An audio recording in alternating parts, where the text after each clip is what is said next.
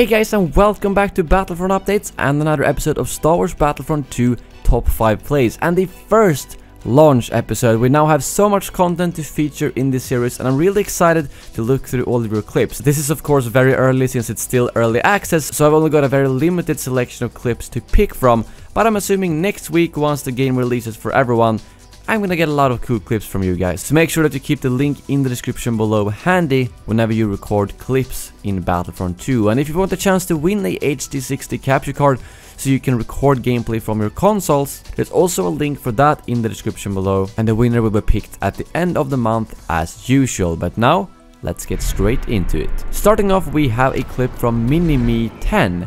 And this clip made me really glad because the Flame Trooper was so bad in the beta, but he managed to get a 4-man multi-kill pretty much at the same exact moment with the Flame Trooper. And it really shows that the Flame Trooper is not something you want to face off against indoors because, well, you will get roasted in a couple of seconds, that's for sure. Your best bet is probably to just kill the Flame Trooper as fast as you possibly can, but chances are that you will still burn to death after he's dead if you caught on fire. Moving on, we have a clip from a buffoon who's playing with Yoda on Endor, and he jumps around getting a couple of kills with his lightsaber, but then finds the perfect opportunity to use his Unleash ability and get 5 kills with one push, which was extremely satisfying to see. But it also made me think, imagine if he would have charged it up beforehand, which would have increased the radius with it. Maybe he could even have gotten 1 or 2 more kills with it in that case. But a very nice multi-kill nevertheless.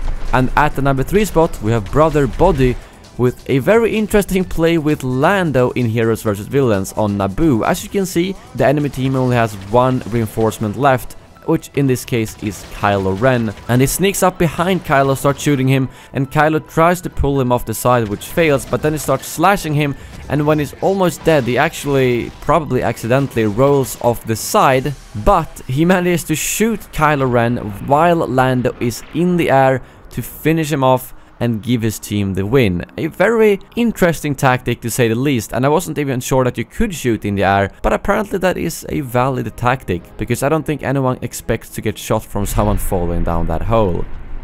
At the number 2 spot, we have Fast Like Dar with a almost flawless play with the Vanguard. The reason to why I say almost is because he fires 6 shots and gets 5 kills, which looks really satisfying, but it still makes you wish that it would have hit that one shot a little bit better, so that it would have been a flawless 5 shots and 5 kill clip.